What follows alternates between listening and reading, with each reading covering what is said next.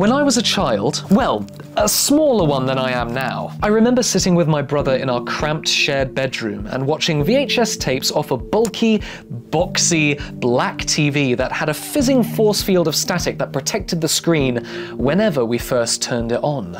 We'd sit in the dark, hopping from tape to tape, marathoning these relics of a former decade over and over again because our parents really couldn't afford anything else. This is in the mid-2000s, where by now VHS was going quickly out of fashion, and as a result, they were cheap and easy to find, so it's what we got.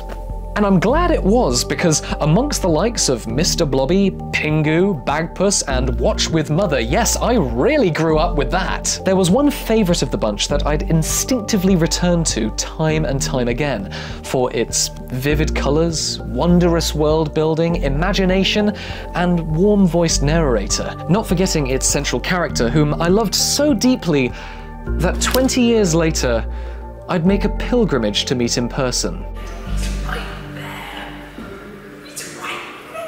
And by now, I think you know exactly who I'm talking about.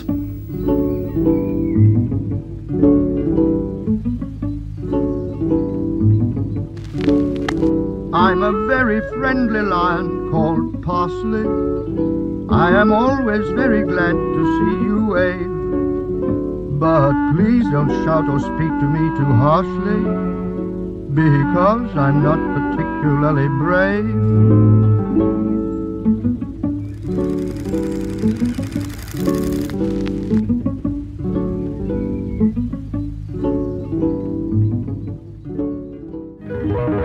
On the 12th of February 1968, on a popular BBC programme called Watch with Mother, a new series of stories titled The Herbs was about to debut. Created and written by Michael Bond, who's perhaps most famous for bringing us Paddington Bear, this new series was set in a mystical place named the Herb Garden, where all of its inhabitants are named after a wide variety of different herbs. As the programme came onto viewers' screens for the first time, they were treated to a now instantly recognisable theme, followed by the comforting, refined voice of Gordon Rollings. Do you know what a herb is? Parsley is a herb. Basil is a herb too. So is rosemary. As with every episode to follow, Rollings primes those watching by softly introducing the characters featuring in the programme and subtly lets us in on what might be going on in the garden today. Parsley is a lion, and lions have their appearances to keep up. Sage, the owl, was upset as well, in more ways than one. When Parsley got his tail back, Sage had his nest blown out of the tree where he lives, and not even Sir Basil, Lady Rosemary, Bayleaf, the odd job man, Dill the dog, or even Constable Knapweed could get it back. Cutting to an imposing yet intriguing wooden garden door, he tells us that the garden can only be accessed by saying the magic word, herbidaceous. And with a flutter of strings, we're whisked inside the lush green garden for a story. It's here that our characters introduce themselves, one by one as they enter, with a short, snappy, and distinctively individual-sounding song for each of them. I'm a very friendly lion called Parsley. But there's more than just Parsley, like Sir Basil, the self-proclaimed king of the herbs, and Lady Rosemary. There's Dill the dog, Sage the owl, Bayleaf the gardener, Constable Knapweed, and many, many more. As the episodes play out, we notice that all these characters talk, each and every one being voiced by the talented narrator, Gordon Rollings.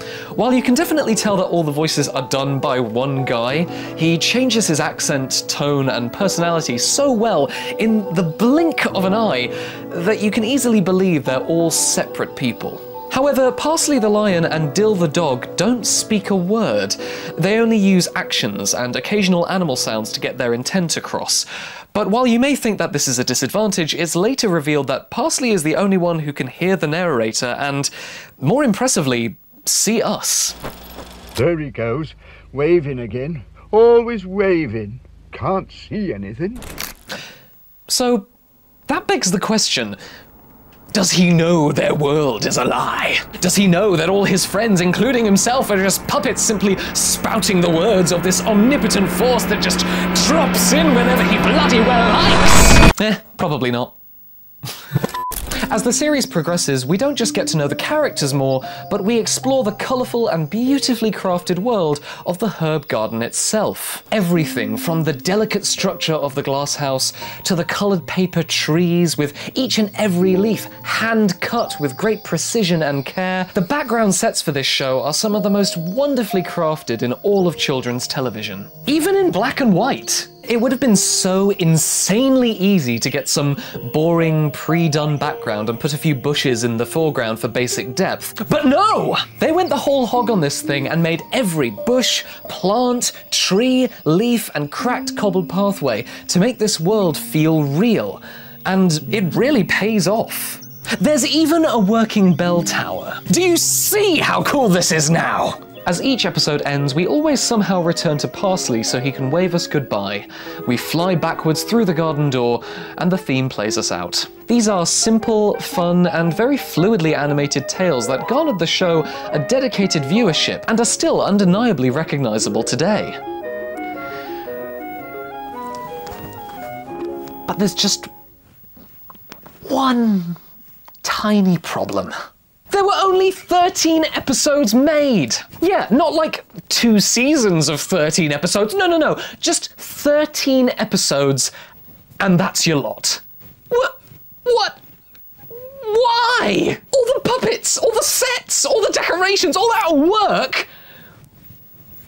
13 episodes?!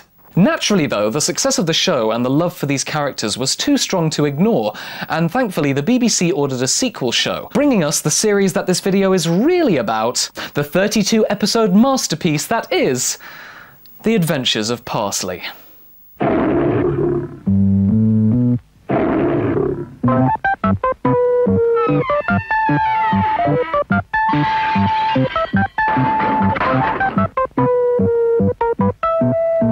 This is the show that I had on VHS when I was about 3 years old.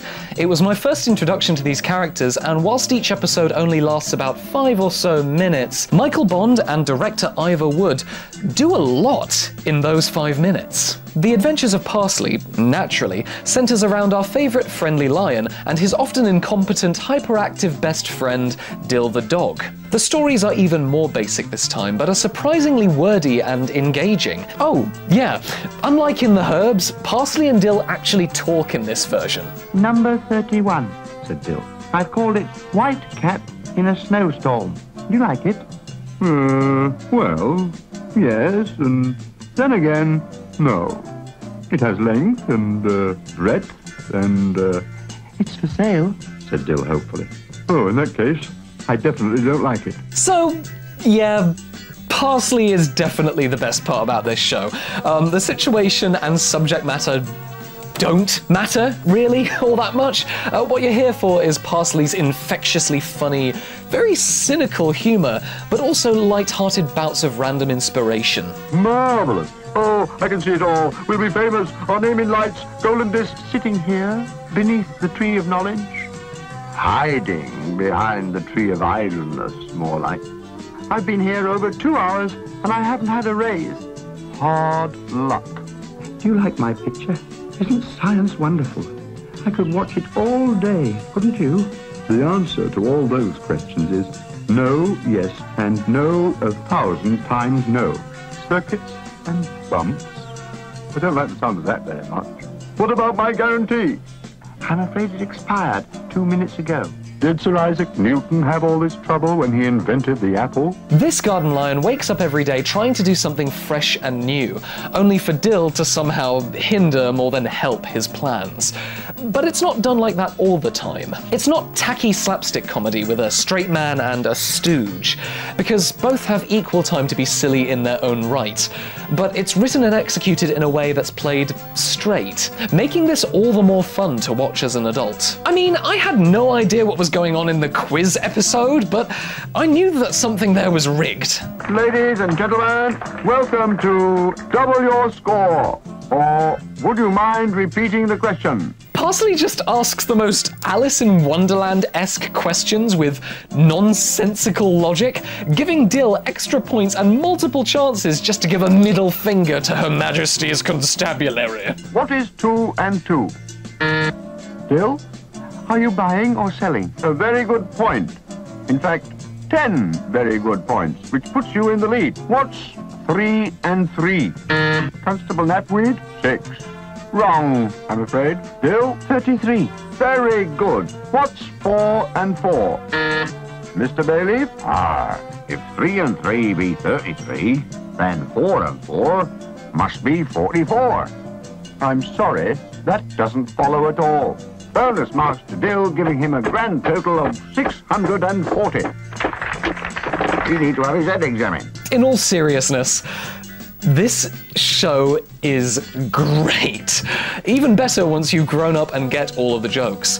The Herbs had bits and pieces of humour for adults, in the intelligent way, not in the naughty way. But The Adventures of Parsley makes it abundantly clear that its supposed target audience aren't going to get all the jokes. Though it never steps too far into complex humour, it's just mature enough to be appreciated by those watching in the background.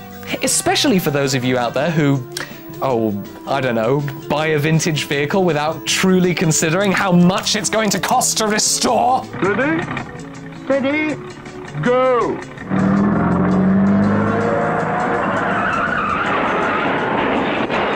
But I don't know anyone like that, so it's fine! The Adventures of Parsley ran from April 1970 to the February of 1971, and seemed to fuel the interest in the show even more. But unfortunately, that is where the story comes to a halt. At least in terms of television. Michael Bond, creator of the show, explained that although The Herbs was immensely popular, this was his first introduction to the world of merchandising, and he didn't want to rely on that factor solely to produce the show. As a result, the episodes took a long time to recover their cost, and very little in the way of Parsley merchandise was ever made. Hence why, when I was about 16, I made this in my textiles class in secondary school. A full-blown DIY Parsley toy.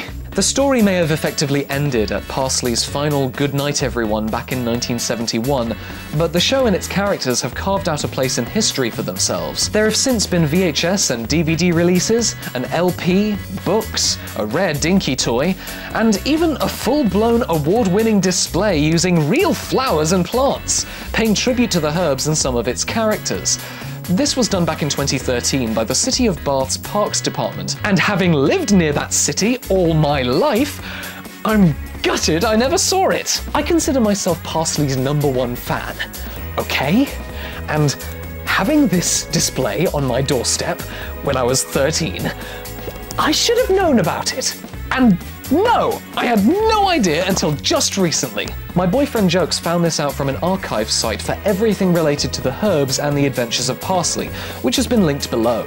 The site features the most comprehensive collection of information on the two series I've ever seen, and whoever spent their time writing all this up gets my full respect and admiration. The archival work done here is so thorough and well presented, it's absolutely essential, a goldmine to preserving this history. But enough about the history. You've sat here all this time for one thing, and one thing only. So, we've travelled 2.5 hours, or, well, approximately 2.5 hours, in order to get here, a nice car park in the middle of nowhere. No, we've travelled 2.5 hours from Bath to get to the RHS here in... what's the name of it? Whistley. What, Wesley? Whistley. Whistley? It's a plus. I don't know, flash it up on screen here. So the RHS in a place, the Royal Horticultural Society, they're putting on this exhibition called, what is it, Growing Up in the Garden? I think so, yeah. Growing Up in the Garden, which is just kind of exploring how kids have grown up in their back gardens and the way that culture has changed. Of course, we're only here to see one thing. We've travelled 2.5 hours not to see a bunch of plants, but to see Parsley the lion, because they've also got the original puppets from the Herbs TV series. So we're actually going to be able to see my favourite childhood you know, character. So we're here, suited up and ready to go and see Parsley and the rest of the cast from the Herbs TV series. So they only used one puppet in the show, both the Herbs and the Adventures of Parsley, it is believed. So the puppets we're going to see today are from both the Herbs and the sequel show. My personal favourite, the Adventures of Parsley. So really excited to be here. A piece of 1970s, late 60s history is just beyond those gates. So let's go!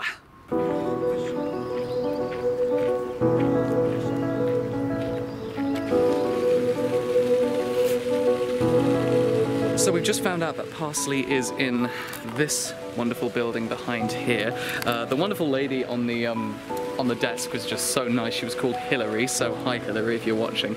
And we said to her, we've just come here for Parsley. The gardens are beautiful too, but we've just come here to see Parsley the lion, and she cracked up at that. She thought that was fantastic. So you ready to go in? Yes. Okay. The two biggest fans in the world. Hi there guys, good afternoon. We're here to see Parsley the lion. Oh, well that's amazing that somebody knows that it's there. I think people find it there by accident. Well, we travelled 2.5 hours today just to see the Herbs. I'm sure the rest of the gardens are beautiful and we will look at those too. But, yeah, we're huge 70s fanatics and he's my favourite TV character of all time. Yeah. So, you know. We think they're the actual puppets because they come from the creators' wives, I think, who's led them to the exhibition. So we think they must be, but they're fascinating. All of them are. I like the little chives as well. Yes. So yeah, so they're in there. Thank you very much. What's your name, sorry? John. John Infinity. Nice to meet you. Thank you. I know it. Thank you so much, guys. There it is. Oh, where is he? Where is he? Where is he? Where is he? Where is he? Where is he? Josie.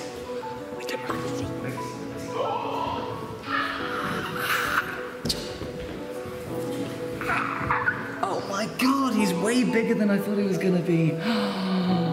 Oh, he's beautiful. Oh my god, I love it. I'm just nerding out at the moment. This is so cool, I love it.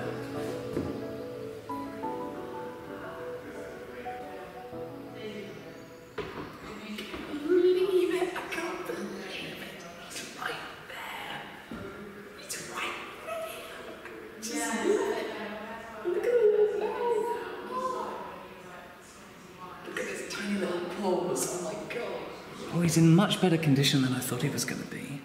Oh my god. Oh, look at that. It's amazing. Oh, that's wonderful. Oh my god. This is so weird. This is so weird. So here we are in front of the real deal. Parsley, dill, and of course above sage. Didn't know that sage was considered one of the main trio of characters. I thought it was dill and parsley in the original just about, or just parsley, but no, apparently sage was also considered a leading member of the show. All the others were kind of more background and extras, so it's quite interesting. A little bit of information down here on all the different characters. Parsley comes at number 6 when he should be at number 1. But yeah, just absolutely incredible to see him in real life. He's far bigger than I thought he was going to be. Jokes and I were talking on the way up here, thinking, how big are they actually? Because of course they needed to be manoeuvred for the show, but we thought, oh, they've got to be so small because everything's made out of paper, but he's way bigger. I'd say he stands at about 7, maybe to 9 inches in height. Looking at him here, it's quite incredible, really. Also, his face is made of plastic. I thought it would have been made of clay or felt, but it's actually made of plastic, which is amazing. Some kind of vinyl, rubbery, shiny sort of plastic. Amazing. Quite incredible to actually be here in front of my childhood. The amazing thing to me is that just to think that I've been watching these things on VHS and so on, I've been watching these puppets for years, and yet now it's physically there, you know, staring me in the face. Quite incredible. Needless to reiterate, I was insanely happy, and it completely made up for the almost 3-hour drive to Wisley. Seeing the cast up close after years of looking at them through fuzzy VHS static and aged footage was something I never thought I'd get the chance to do. These little amalgamations of handcrafted plastic, wood, felt and paper were characters I'd known my entire life. But this was their first knowledge of me. Once again, these puppets show how intensely detailed yet simplistic everything on that program was. It's amazing to think that a lot of the characters' hair was made out of paper. Looking at them now, 50 years on, they stand as a testament to Ivor Wood's impeccable craftsmanship, surviving almost half a century in storage and several years of screen use. And I know, I'm just gawking over some bits of cardboard. Bits of cardboard? I'll have you know these bits of cardboard happen to be works of art. Okay, I'm sorry, Dill, but it is crucial to appreciate just how rare an opportunity like this is. The puppets were found by pure chance a few years ago after Michael Bond's copyright holders were having a massive clear-out. As the BBC and other broadcasters always used to destroy their tapes and TV show sets after they were used, it was a wonder that these weren't thrown out or done away with somehow. The fate of Constable Knapweed, Bayleaf the Gardener, Pishana Bedi and Belladonna the Witch might have been just that, as they weren't present with the rest of the cast. But to have my favourite childhood character right in front of me made me tear up later in the day because of just how much I appreciated the history right in front of me. The first and only time the herbs had been on display was back in 2017, when they were first discovered, and I didn't know the puppets had survived until researching for this video. To be there in person, connecting with something so warm and comforting from my early childhood was a big deal on its own. The fact that this was the only other time they had come on display in 6 years meant even more. Needless to say, this video is just one big love letter of appreciation to a crucial part of my growing up, which may have gone so far as to influence the way I speak today. My wordiness and love of the English language, even my somewhat posh voice, could all be traced back to the VHS tapes I grew up with. The media we watch as children has a dramatic impact on the way that we act, think, and perceive the world. Growing up with 1970s TV shows in the 2000s, I was lucky enough to be caught in a kind of time warp, almost. We didn't have any technology to play with, so that made what we did have all the more special. I've dedicated my entire life to an era I never even witnessed.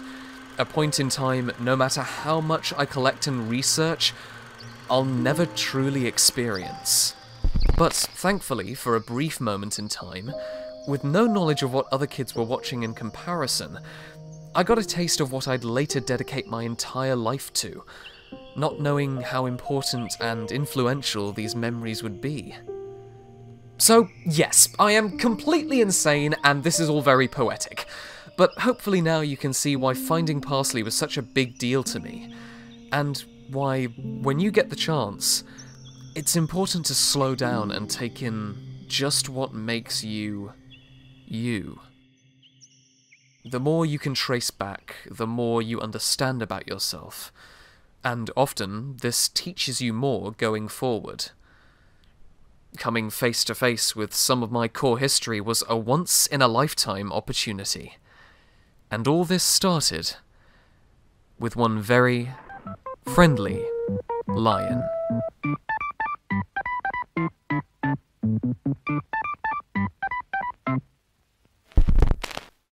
So, what are you going to learn during your time?